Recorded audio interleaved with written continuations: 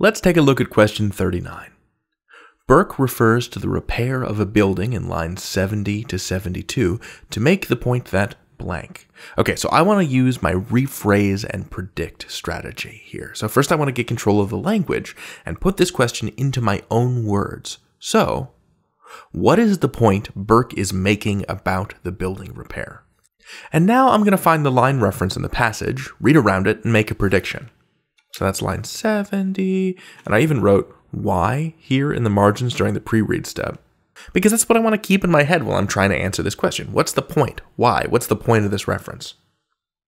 So, okay, so it's lines 70 to 72, and this whole paragraph is about how Burke thinks Britain is good the way it is. Let me start at line 66.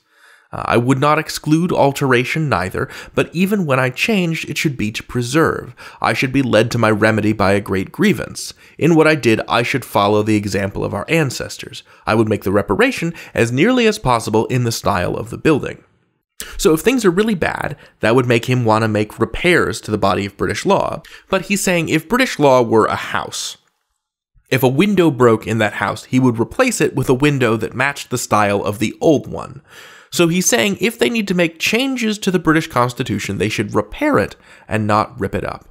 So my prediction is going to be fix it, don't throw it out. Let's take that prediction back to the choices. I'm going to dismiss the passage again. So here's my prediction: fix it, don't junk it, blend it in. Let's find the choice that matches that prediction. So why does Burke reference repairing a building? What's his point? Does he mean to say that A, governments need to be changed periodically to remain relevant? Burke might agree with this in general, not replacement, but updates. However, that's not the point he's making with this example. Choice B, if a government has fundamental errors, it should be replaced. Now, this doesn't match our prediction at all. It's the opposite. He doesn't recommend wholesale replacement. C, all governments have flaws that may be corrected with the proper intervention. Okay, this choice looks a bit better. Burke would agree that problems can be fixed, but this doesn't match our prediction. This isn't the point that Burke is making with the example. He's not saying, hey, everything can be fixed, which is what this choice suggests. He's saying, as nearly as possible in the style of the building. He's saying blend it in, right? He's saying fix it, don't throw it out. I'm not going to cross this one off yet because I just want to see what D is.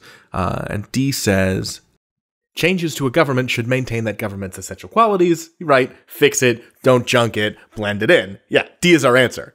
So I'm going to knock out choice C, and yeah, D is what we're going with.